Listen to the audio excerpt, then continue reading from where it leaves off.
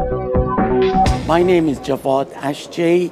The name of the company is Javad GNSS, based in Silicon Valley, California, with research centers in Moscow and Yerevan. The product is GNSS solution, GPS, GLONASS, Galileo. We have integrated all for precision applications. This JMate, if you can put Triumph, if you put Triumph 3 on top of it, this is both a base station for RTK, also it's a reference station for optical. So when you move this around, if RTK solutions are available through GNSS, this will do via GNSS satellites. If there is no signal, it will follow the JMate.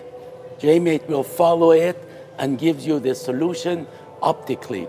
So RTK reference station at the same place as your JMate is, optical and GNSS solutions for the first time integrated together. I'm happy to answer your questions now.